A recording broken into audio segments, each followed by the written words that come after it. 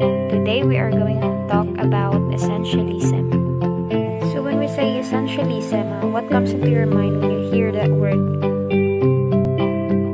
So essentialism, from its root word essential, so it gives us an idea about what is needed and what is the basic. It's from its suffix word relief, attitude, style, etc. And if we are going to sum up with these ideas, we are talking about the belief of what is needed. But before we talk about what really is essentialism in education, let's first discuss its philosophy. So the term essentialism is an educational philosophy popularized in the 1930s by William Bagley and later in 1950s by Arthur Bester and Admiral Rickover. So as an educational philosophy, it advocates instilling in students with essentials or basics of academic knowledge, skills, and character development. The origins of essentialism is from idealism and realism.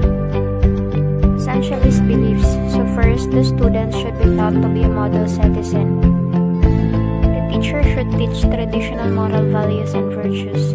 Essentialists believe in mastery learning. Essentialists believe that the core knowledge could change. Curriculum of essentialism. The first one is literature, mathematics, natural science, history, and then foreign literature. Essentialism is a teacher-centered philosophy. So what are the teacher's rules? The teacher teaches discipline and hard work. The teacher is an expert of context knowledge. The teacher is accountable for student learning. Also, the teacher's role as an expert is to impart essential knowledge and direct focus tasks.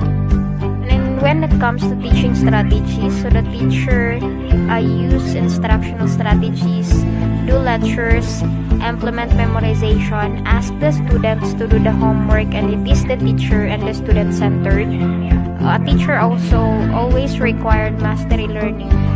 Since we have already discussed the teacher's role and its strategies, so let's move on to the student's part. Or what are the students' rules? The students should be passive and be ready to learn what the teacher presents to them. The students should listen and learn, and the students should trust the teacher knows best.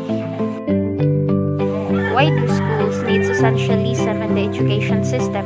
So first, for the students to acquire basic knowledge, skills, and values, to hopefully transmit the traditional moral values and intellectual knowledge that students need to become model citizens.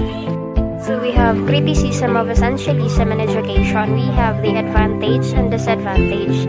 So the advantage is stability, and disadvantage, the students take more on the passive role on their education.